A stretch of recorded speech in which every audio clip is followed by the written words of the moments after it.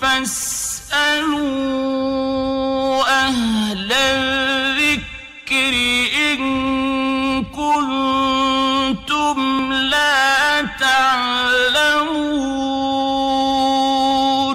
السلام عليكم ورحمة الله وبركاته। প্রশ্ন করেছেন আব্দুল আজিম ভাই, সম্মানিত শেখ, আমরা কোন কোন ওসিলায় আল্লাহর কাছে দোয়া চাইতে পারবো অথবা আদৌ কোনো ওসিলা চাওয়া যাবে কিনা? বিসমিল্লাহ, আলহামদুলিল্লাহ, ওয়াসসালাতু ওয়াসসালামু আলা রাসূলিল্লাহ, বাদ। ওসিলা অর্থ নৈকট্য অর্জন করা, এটি বিশুদ্ধ অর্থ কোরআন হাদিসের ওসিলা। বাংলা ভাষা যেটা আমরা ওসিলা বলি, এটা আসলে হচ্ছে মাধ্যম ধরার সিস্টেম ইসলামে নাই। মাধ্যম ধরার কোনো কিছু নেই। মাধ্যম যদি ধরতে হয় তাহলে ব্যক্তি সত্তা নয়, আমলের ধরতে পারবেন।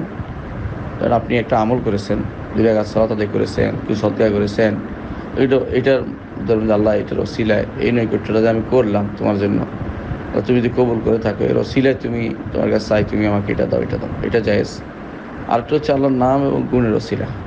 আল্লাহ তুমি রহমান, তোমার রহমান গুণের ওসিলা চাচ্ছি। আল্লাহ তুমি রহিম, তুমি রহিম নামের ওসিলা চাচ্ছি। আল্লাহ তুমি গাফফার, তুমি গফুর, ক্ষমা এর ওসিলা চাচ্ছি। তোমার গাফফার নামের ওসিলা চাচ্ছি, তুমি আমার ক্ষমা করে দাও। এবং এই জন্য আল্লাহ নাম এবং গুণের ওসিলা দিয়ে দোয়া করা যাবে। 1 2 নম্বর হচ্ছে নিজের আমলের দোয়া করা, নিজের আমলের ওসিলা দিয়ে একটা আমল করলেন, এটার ওসিলা দিয়ে দোয়া করবেন। 3 নম্বর হচ্ছে কোনো নেককার লোকের সাথে দোয়াতে শরীক হয়ে তার সাথে মিলিত হয়ে দোয়া করলেন।